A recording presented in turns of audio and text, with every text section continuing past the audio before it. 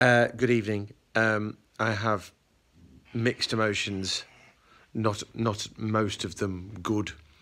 So I can't remember the last time that I saw a Doctor Who story that made me think like that's what everybody thinks old Doctor Who is like in a negative sense of the word, which is exactly what that story is like. I think it's comfortably the worst Baker story so far. I think there is an issue in relation to the sort of, I don't know if it's the editing or the plotting or it's just weird. Things just, like the scenes don't seem to hang together properly. There's a bit where the Doctor has something shot out of his hands, but the cutaway, it just makes no sense whatsoever.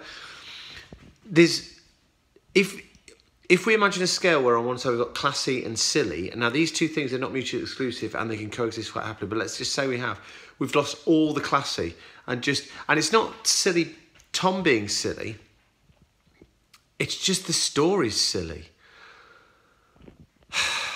It's very strange. K9 deserves a first story, a story that has got some relative seriousness so he can cut against it. And that, I hope his TARDIS trained.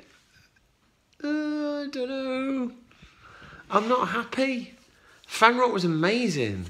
And this was just bad. This is the worst Doctor Who story we have seen for a long time. A long time. And that's a little bit alarming. Because it was so profoundly bad, you've got to wonder who... Well... Anyway, right.